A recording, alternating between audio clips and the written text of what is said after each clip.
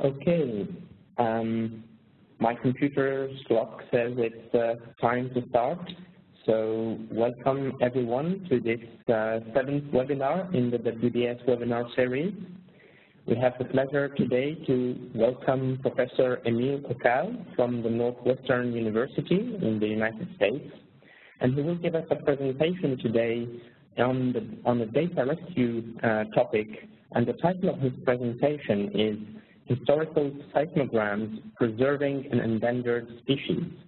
Emile Okal was invited to give this presentation by Bernard Minster, the past chair of the Scientific Committee of the World Data System.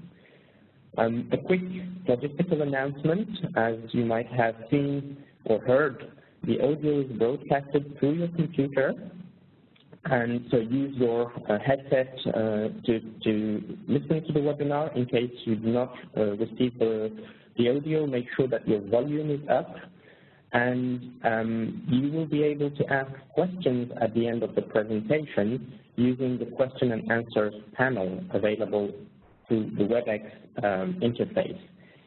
Please use the question and answers panel even during the presentation and add your questions as they come, and we will deal with them, and Emile will answer them, will answer the questions at the end of the presentation. So now I'm handing over the floor to Emile for his presentation. Please, Emile. Well, thank you very much, Mustafa, for hosting this webinar. And thank you, Mustafa and Bernard, for giving me the opportunity to present my research in this topic and to share with you perhaps my concerns about the preservation of this endangered species. I'm going to talk about historical seismograms. And a seismogram is, of course, a record of an earthquake, and they are particularly valuable because it turns out that seismic cycles, which can be thought of as the time separating major earthquakes on a fault, are very long with respect to the history of seismology, of the science which studies earthquakes. Typically, major earthquakes can recur along active faults with a recurrence time. I'm very careful not to use the word period because it's not a periodic phenomenon, which may be several centuries. And yet we have had records of earthquakes for only about 120 years now, and the digital era during which we have recorded earthquakes in a digital support with the use of computers lasts only for about 40 years right now. And so very clearly we are undersampling the seismicity in many areas, and if we were to use only digital seismograms, we would be in the position of somebody who wants to study the phase of the moon and has only 1 week of data. So this is why seismic networks are, historical seismic networks are so valuable. Before the digital era, which means before 1977, we relied on recording analog records, principally on photographic paper, and if we go back even farther in time, we were recording on smoke paper through the use of mechanical instruments. Of course, the digital era has featured not only a different way of recording, but also a different kind of instruments, what we call broadband instruments, which record the whole spectrum of seismic waves, both at high and low frequencies. In a sense, we are recording the whole symphony that the Earth is playing to us. Before that, there was, immediately before the digital era, there used to be a network called the Worldwide Standardized Seismic Network, which lasted from about 1963 and 1976, and which consisted essentially of short period and long period instruments which were recording on photographic film. And this network was developed initially by the U.S. Air Force to monitor the limited test ban treaty which went into existence in 1963 between the U.S. and the Soviet Union, and the network in question was developed to monitor the compliance of the treaty.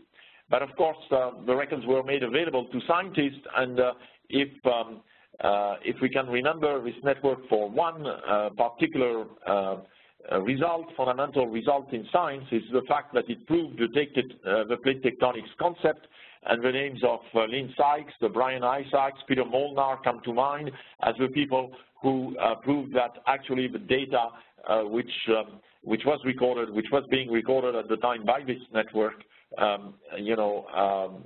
provided a verification of the ideas about plate tectonics which were being developed at that time.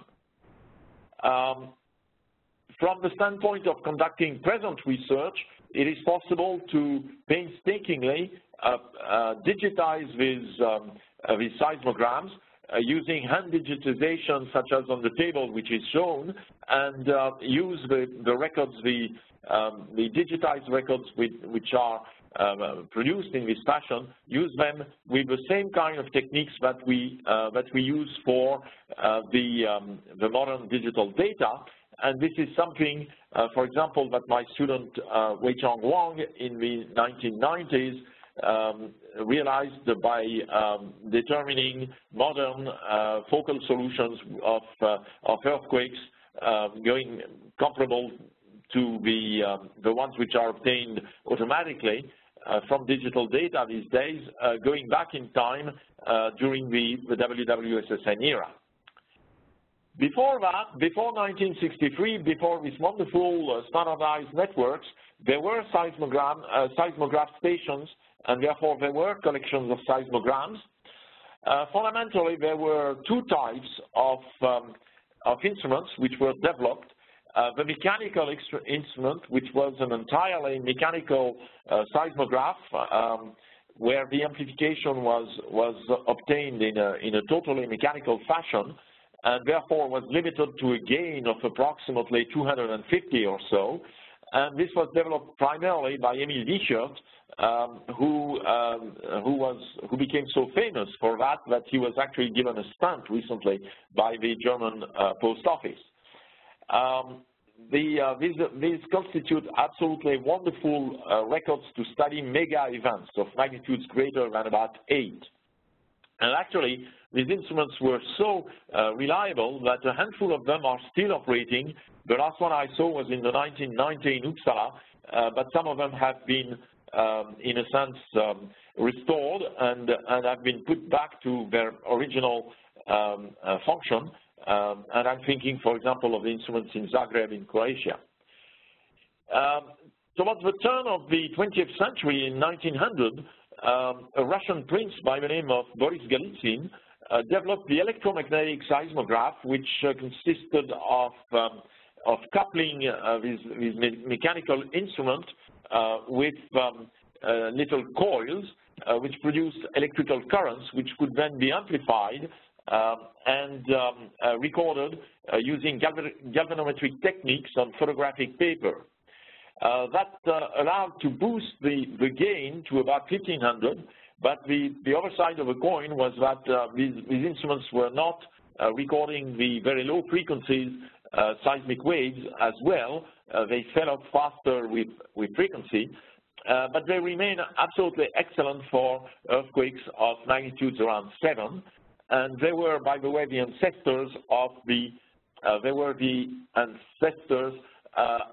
pressuring instruments which were featured in the WWSSN. I should say also that during the 30s, Hugo Benioff at Caltech developed a few superb instruments, including a number of remarkable strain meters which were operated at Caltech until the early 2000s, and which are incredibly precious in the field of very, very long period seismology. So armed with these kinds of instruments, what can we do? We can, of course, also relocate earthquakes, and I'm not going to spend too much time to make sure we know exactly where they took place. I'm going to pass along this because I will run out of time otherwise. And focusing on the historical seismograms, I want to give you an example here of the incredible quality of some of these records. This is an old V-shirt record at Jakarta, and for those of you who are not seismologists, what we see here is the arrival of an earthquake wave, and what is absolutely precious to us is that this first motion is up on the seismogram. And that means that this particular instrument recorded a northward motion of the Earth for this particular earthquake, and this is a tremendous information regarding the geometry of the earthquake in question. And for example, in this particular case, this record by itself can eliminate the possibility that these earthquakes in the Kuril Islands would be a regular subduction event, because the variety should be just the opposite. So this is the kind of thing which is incredibly precious, and we haven't had such an event duplicated in recent time. So the fact that these particular Kuril earthquakes at that particular location had this anomalous, in a sense, behavior is a very important fact in the reconstruction of the seismicity of this particular zone. So what we can do, as I say, is focus on some of the very long periods, for example, oscillations that can be recorded here on a strain meter at Pasadena. This is the passage of a love wave, and what you see on the lower part of the figure is the passage of subsequent waves which have gone several times around the Earth that we call G3, G4, and so on. And we can, as I said, painstakingly digitize those, transform these into digital signals that we can process with computers so that we get spectral amplitudes which can give rise to a better understanding of the true size of the earthquake, what we call its moment magnitude, and generally apply the same techniques that would be available to digital records in an automated fashion nowadays. One such method that I developed in collaboration with a colleague in Tahiti, we call the PDFM, from preliminary determination of focal mechanisms. And to give you an idea, we were able to reconstruct the geometry of a couple of fascinating events on this particular date, 2 magnitude 8 events, which occurred within half an hour of each other at the opposite ends of the Pacific. And since then, I applied this method to many other areas, which include, for example, the Bonin-Mariana subduction zone, where I was able to prove with some collaborators that indeed there is a history of seismicity at levels that were unsuspected using only modern data. So we can apply these techniques also to high-frequency records using, for example, the superb instruments which Hugo Benioff developed at Caltech. Going back all the way to 1932, we were able to document, in the case of these Mexican events, that one of them was a slow event, giving rise to a much larger tsunami than would have been expected from its magnitude. I will now address the fundamental part of this talk, which is what can we do with these old collections and how can we preserve them. In order to cast this into the sense of urgency that I want to share with you, I have here represented the monster of the apocalypsis from a Greek recording, and I have had in my career a certain tendency to identify it with some of our university administrators and bean counters, which have had to be persuaded very painstakingly that these collections are absolutely priceless. What is the state of these collections? The WWSSN collections were bought by a large number of university laboratories during the 60s and 70s. They were bought by from a central office which made them available at the USGS.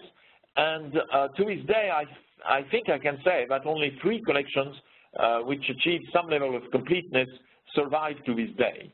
And they are one of them in Albuquerque, where the collection is believed complete at the USGS facility. However, the access to this facility is difficult, and there are no digital scanning facilities in Albuquerque.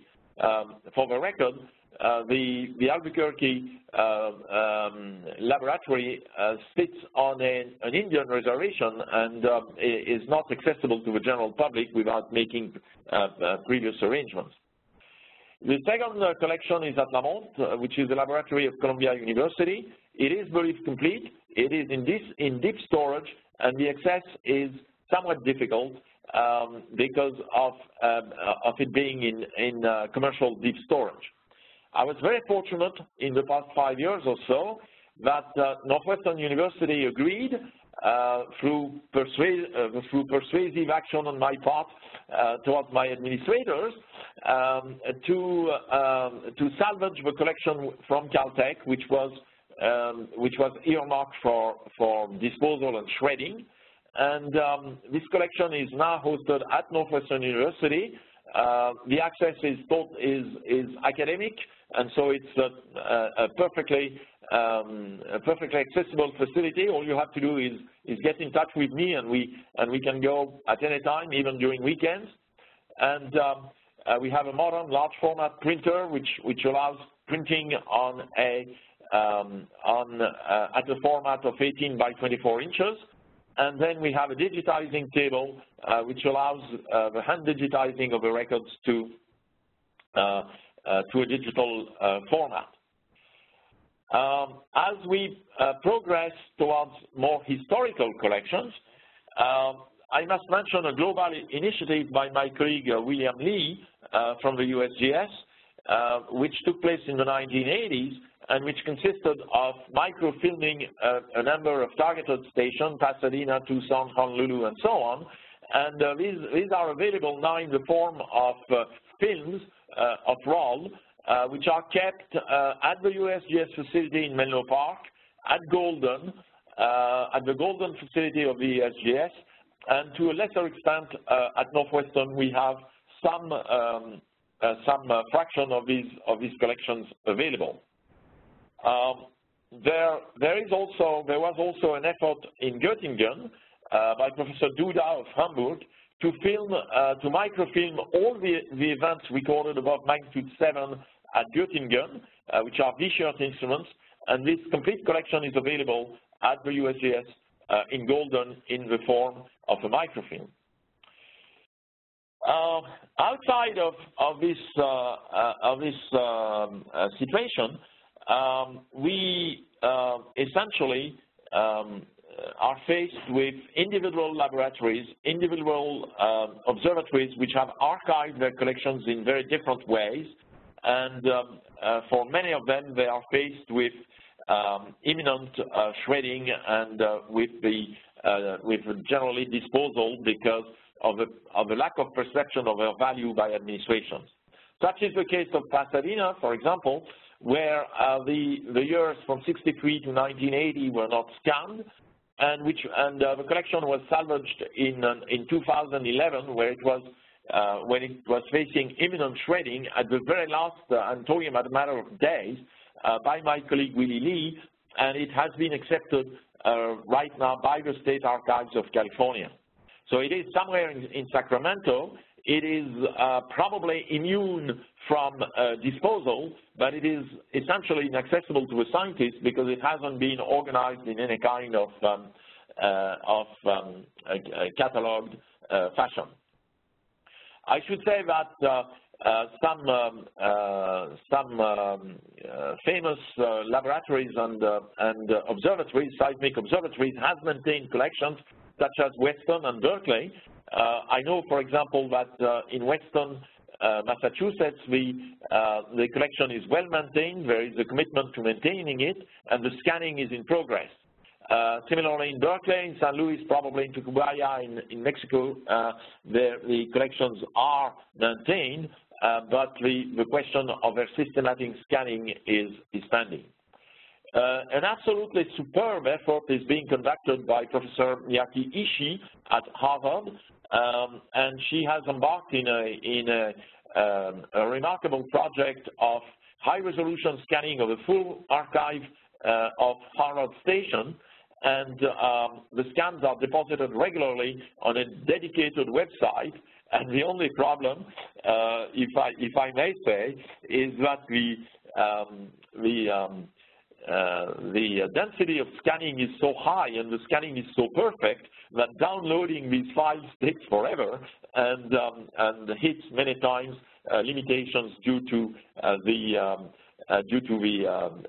downloading computer itself, because each file is more than 1.5 gigs.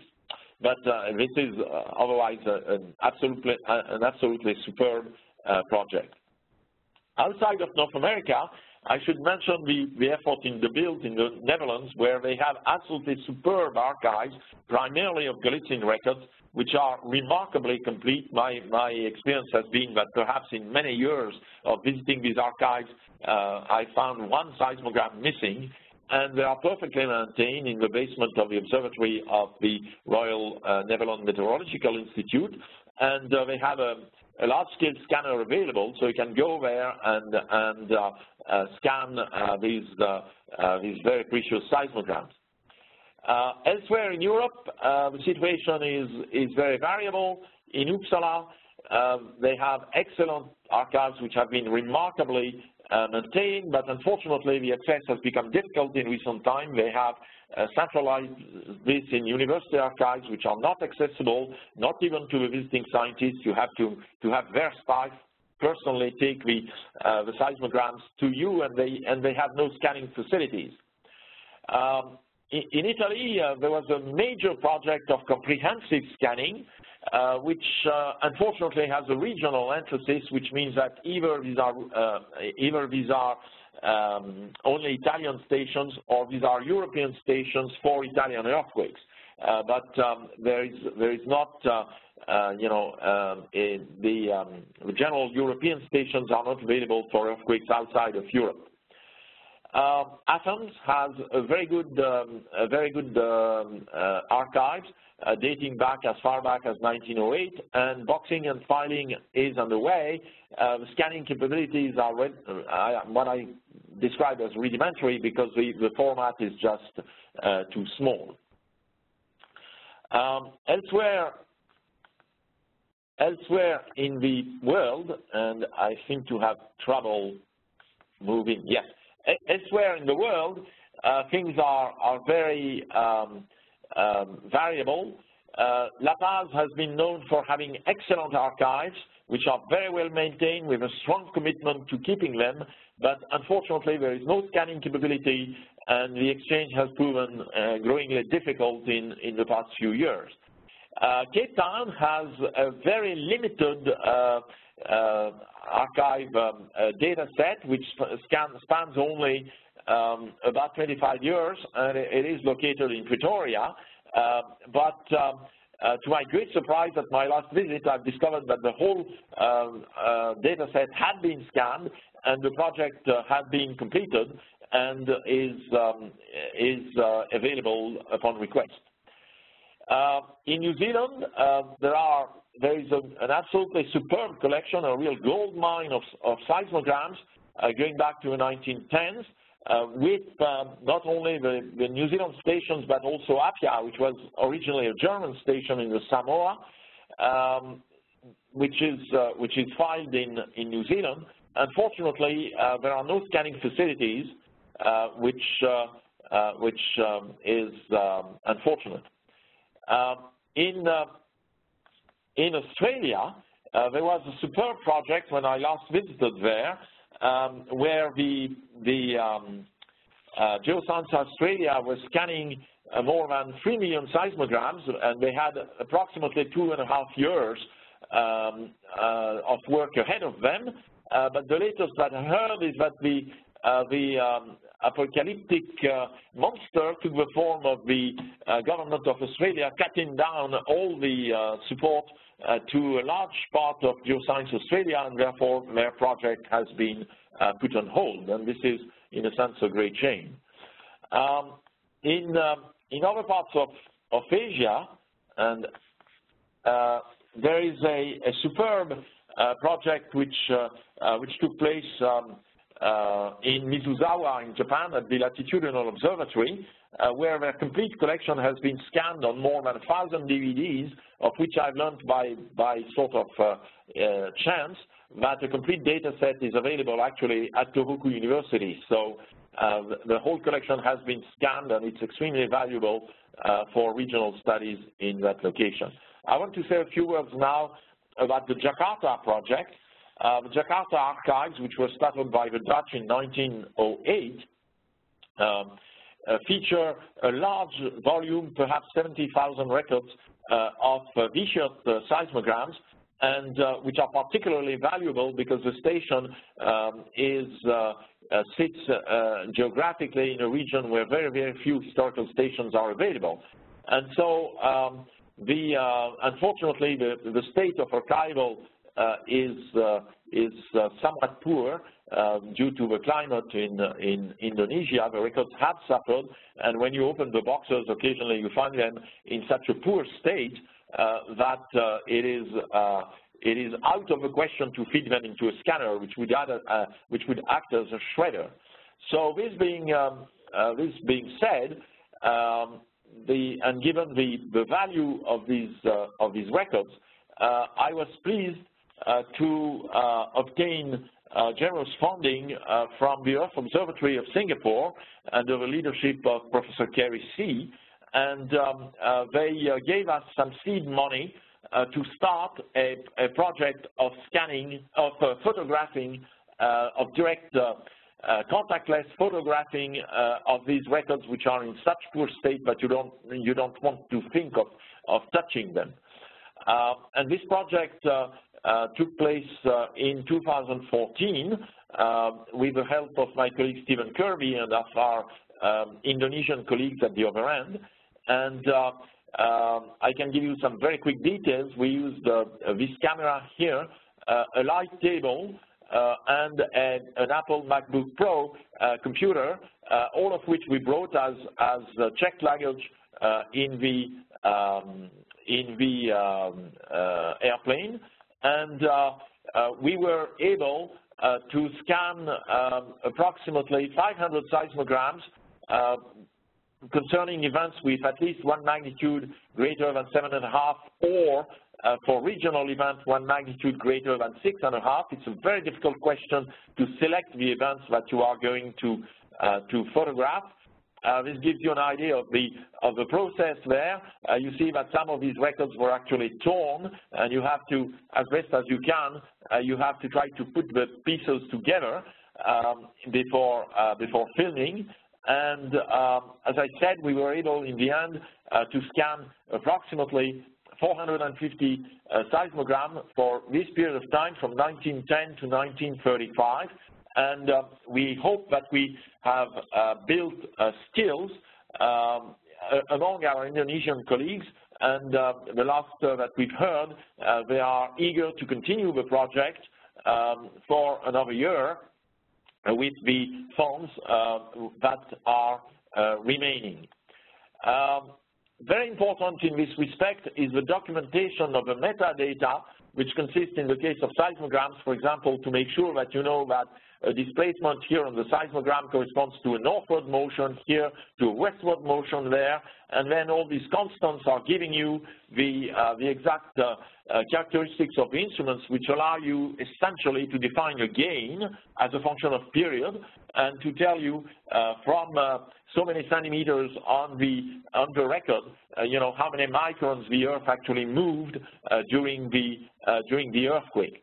And of course, this is an important part of the documentation of the metadata which goes with the preservation of the seismograms.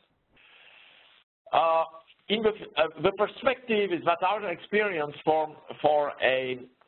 during that trip to Indonesia shows that a group of perhaps 4 or 5 people, which is optimal for efficiency. A large group, it's well known, has a tendency to produce more entropy than signal, can realistically process about 15 records per hour, including extraction from boxes, identification, preparation, photographing, and so on, and refiling, which is why you need a group of 4 to 5 people. And and it remains a gargantuan project, even on the scale of a small observatory like Jakarta, because we are talking about 70,000 records. So we are talking about a lot of work ahead of us. And again, following successful capacity building, we hope that the project will be continued. And a critical aspect is that, especially in third world countries or developing countries, your dollar goes a long way. You can design low-cost projects in these countries which can make a difference in terms of the preservation of seismic archives. In the end, I think the community, the community needs you. In the end, the community needs a joint effort from observatories worldwide towards preservation and transfer to digital support of these absolutely invaluable records. And I see that I'm running slightly out of time. I want to leave time for questions, so I will stop here. I thank you for your attention, and I will be pleased to entertain your questions at this point. Thank you, Emile. This was an excellent presentation. And I think you captivated the audience, as I can tell from the statistics of attention of participants. We have peaked now to about 30 participants, 30 attendees listening to your presentation. Now it's time to take questions, and we have a number of questions already pending. So I will go through these, but before, I just wanted to ask a personal question. When it comes to your personal experience at the Northern University, you said that you were very fortunate to have an understanding administration. So I was curious to know how you managed to convert this apocalyptic monster into a kind of mythical unicorn. How did you manage that? I wish I knew, because essentially the same administrator who told me for 10 years that there was not a square foot of free space in the university, one day gave me a beautiful room in the basement of a building.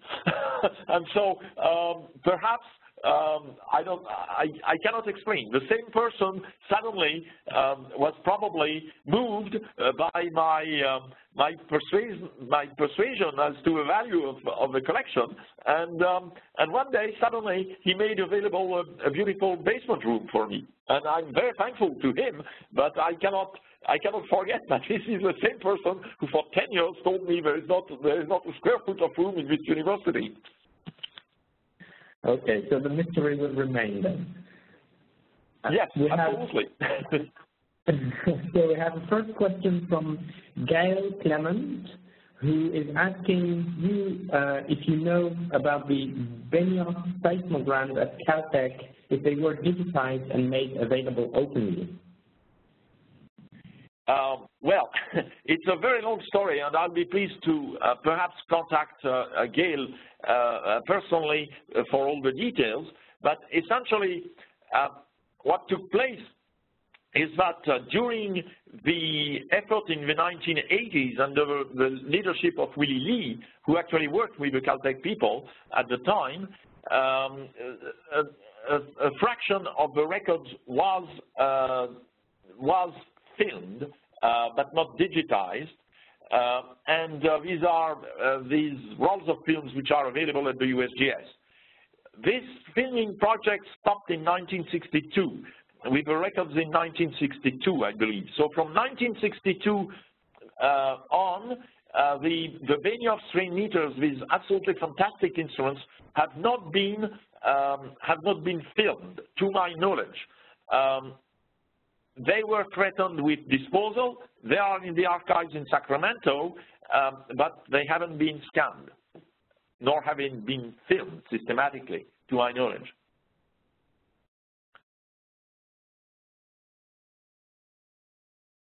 Hello? Thanks, Emile, for the reply. We have another question from Elizabeth Bradshaw. Hello, could you explain a little about how you identified the records each archive held? Was it through personal contacts, or did you send an email questionnaire to relevant institutes, or by some other methods? It has been really by personal contact and by personal knowledge over the years, and by personal contact with the curators of these records at professional meetings, mostly.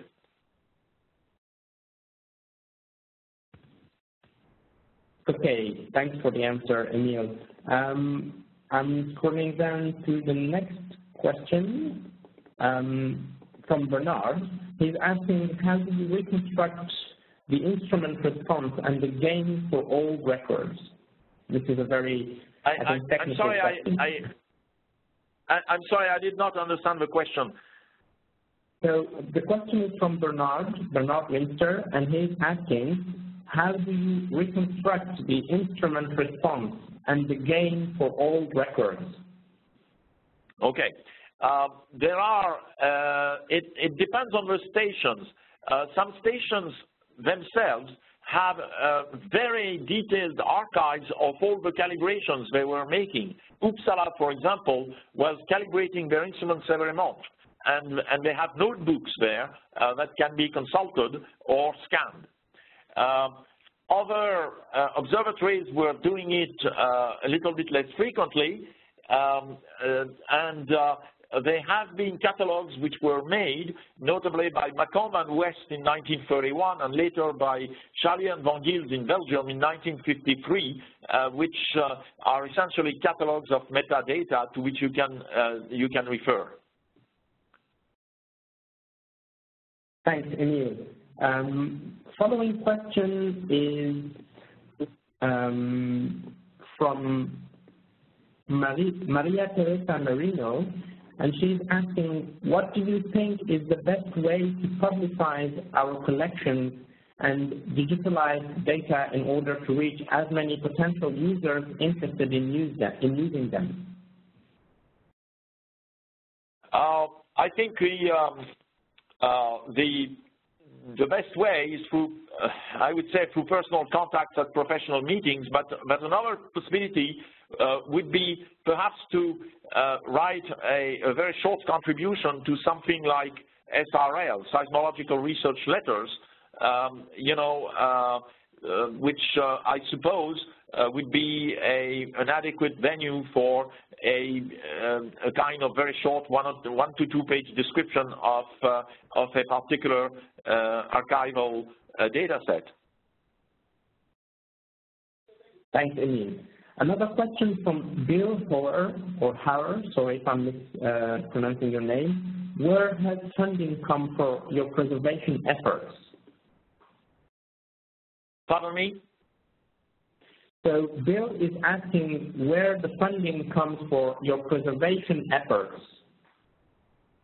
Well, the funding, in the case of the pilot project at Jakarta, the funding was generously provided by the Observatory of Singapore. I must say that this is a very critical question, because essentially I have no specific funding to embark in any kind of systematic preservation. And part of the problem with the Pasadena archives, when they were threatened with disposal, is that they were kept by my colleague Willie Lee, who was personally paying the commercial storage, which he at some point could no longer afford. So the funding is essentially, with the exception of a few generous donors, whom I acknowledge very, very deeply, the funding is non-existent. Thanks, Emile, for the clarification. Another question from Victor, who are panel.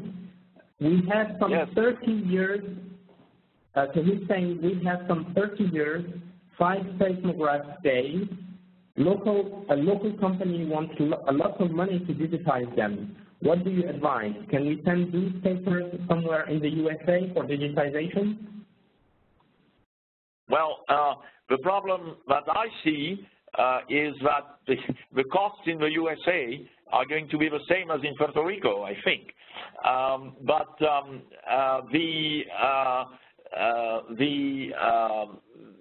I would make a difference between scanning and digitizing.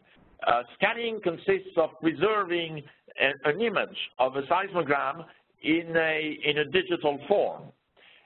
Digitizing, which some people call vectorizing, consists of transforming that image into the trace of a seismogram, which is a time series that can be used by the individual researcher.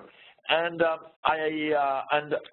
course the end product would be hopefully to scan and digitize. But I think that these are 2 steps, and in terms of pure preservations, nothing is lost if you stop at the first step. Excellent, thanks, Emile. Another question from Alberto Lopez. Hi, Emile. Do you scan all of them or only those of a particular interest when, for example, significant earthquake occurs? Yes, hola, Alberto. Alberto was my PhD student, so it's always a pleasure to hear from him. This is a terribly difficult question, because you have to decide what is noise and what is signal. And somebody's noise is the next scientist's signal. Not only, you know, because a lot of emphasis has been given nowadays to processing what is called noise and doing, you know, background noise tomography and so on, but also because you may be interested in a very minor event somewhere that has a lot of value for the individual scientist. So it is a harrowing question, and when we went to Jakarta, we were faced with the strategic question, are we going to try to digitize everything, you know, and we start on one day and we take every day and we do as much as we can, or are we going to adopt a kind of magnitude filtering? And I had the first, you know, the first attitude. I was in favor of digitizing everything. My colleague Steve Kirby told me, but this is unreasonable, and we need to have some magnitude filtering. In the end, this is what we had to do, and it is an incredibly difficult decision to take. Thanks, Emile. This is very interesting. And actually, there's another question exactly on the same topic, which I think you just addressed, but I will just, to acknowledge Mark Ferguson's question, read it. Please comment on the value of those seismograms which record periods of calm, no events, straight line readings, etc. These may comprise a significant number of the seismograms in any one collection. Do these also have long-term value? I don't know if you want to add to this, but I think you covered already. I can repeat very quickly what I said. There is a whole new field which has been, you know, in the past 5 years or so, which has blossomed in the past 5 years, which consists of using background noise, because there is no such thing as a completely calm day. There is a little bit of background noise which we think originates, you know, in the swell of the ocean or something, and people have digitized what would have been considered background noise and have inferred quite a lot of things about the structural properties of the Earth from that. The other thing is that I was interested one day in trying to track down a very, very small hydroacoustic wave called the T wave, which was recorded by an island station at the other end of the Pacific Ocean, and it was there, barely visible at the level of the noise. It was just a change in frequency of the signal, but you wouldn't have caught by just you know, a sort of first order look at the seismogram, and yet it was very valuable to my research. And so again, it is perhaps I wouldn't say a fallacy, but it is a kind of inaccurate statement that a particular day is completely calm seismically. If you look deep enough, there is always something happening. Thanks, Emile, for the clarifications and the additional comments. One question from Alberto Lopez, which I would like to ask personally as well. He said, Emile, I remember you told me once Google at some point got interested in preserving seismograms. Did this interest vanished? And actually, my personal question was, is there any private company's interest in digitizing seismograms? Well, yes, at some point, you know, Google wanted to scan all the books which had been published on the face of the earth. And one of my colleagues from the University of Santa Cruz, University of California at Santa Cruz, Emile, I'm embarrassed. Her last name escapes me. I'm really terribly embarrassed. But who was a Caltech graduate. She looked into Emile Brodsky. Okay, she looked into, and I apologize for this sudden failure in my memory. Emile Brodsky, she looked into the question of salvaging these Pasadena records, and before they left Caltech and they came to my friend Willie Lee at the USGS, they were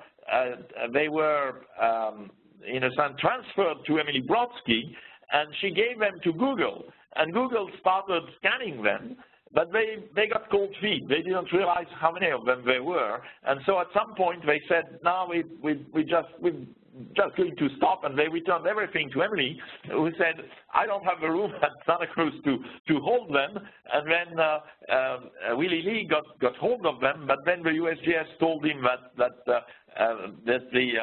the available space at the USGS facility in Menlo Park was not meant to hold old seismograms, which didn't belong to the USGS, and this is where he put them in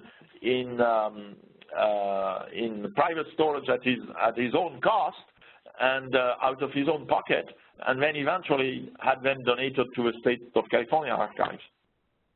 So the story with Google is that it sounded very good, but they got cold feet in the end. I see. So the interest was not a long-term interest. We have two questions from Maria Teresa Merino. Time is pressing, so we will take these. We have to take these as last questions, and one more from Petros as well. So Maria Teresa is asking, which are the professional meetings, including this topic nowadays or in the near future, besides the ESC meeting? And another question is there any available software we can use to digitize our smoke vapor scan seismograms? I will answer the second question first. There is software which automatically digitizes analog records into time series, and this is a very worthy program which was developed among others by my Italian colleagues in Rome as part of their archiving program.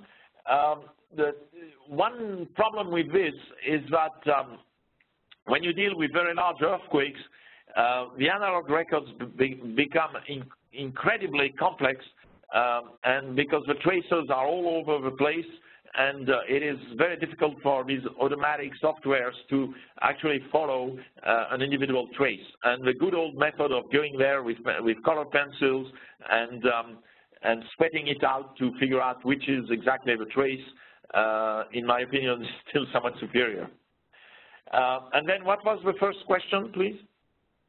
The first question was about professional meetings including this topic.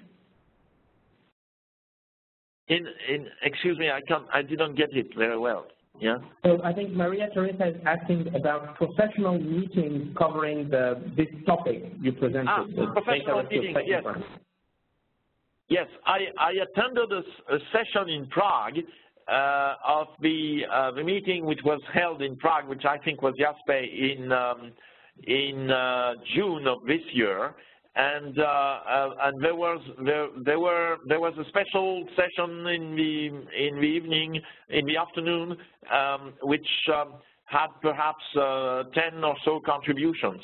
So yes, I think that by all means it is important in order to pass the word around to organize such sessions at professional meetings.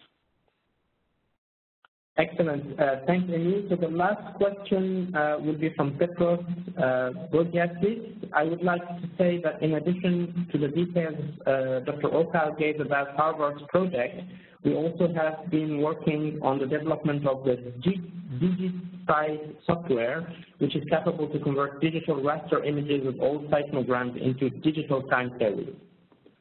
Any comments? Well, okay, this is obviously along the same lines as the Italian so-called vectorization project, and I think it's a wonderful idea.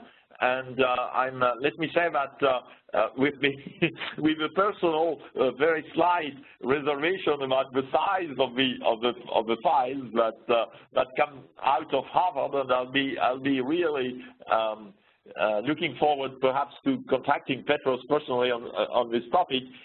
You know, I'm a great fan of this project, and I think it's wonderful that all these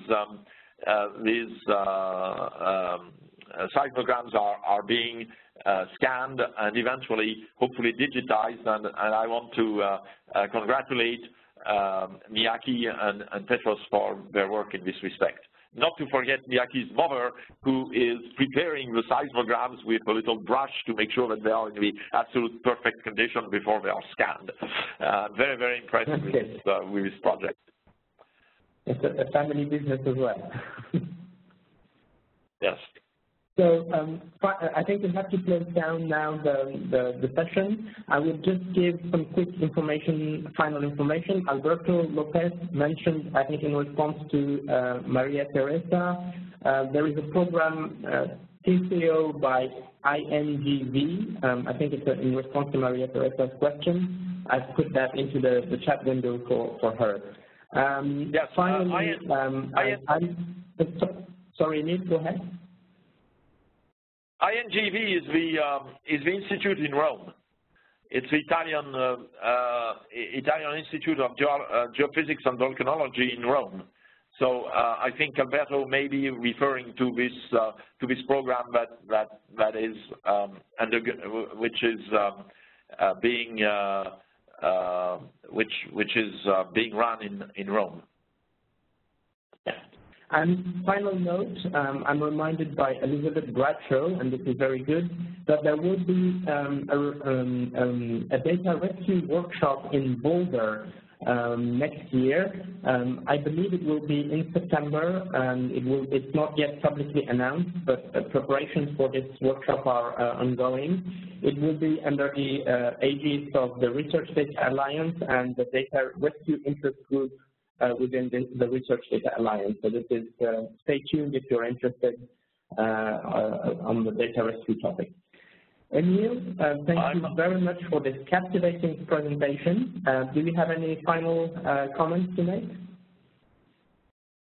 Oh, thank you. I think it worked very well. I'm pleased that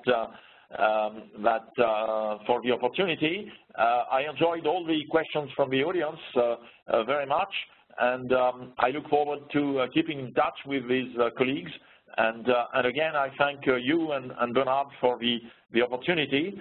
And certainly, I will consider going to Boulder because this is where my daughter lives. Excellent. Thank you.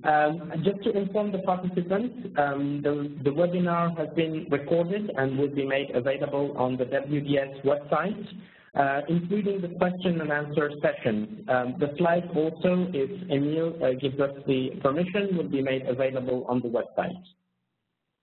Obviously, you can have the presentation, and I will be pleased to be in touch with anyone to answer subsequent questions when they look at the details of the slides. Excellent. Thank you very much, Emile. And now it's time to close the webinar. Please stay tuned for the next WDS webinar. Goodbye, everyone. Goodbye, and thank you very much. Goodbye.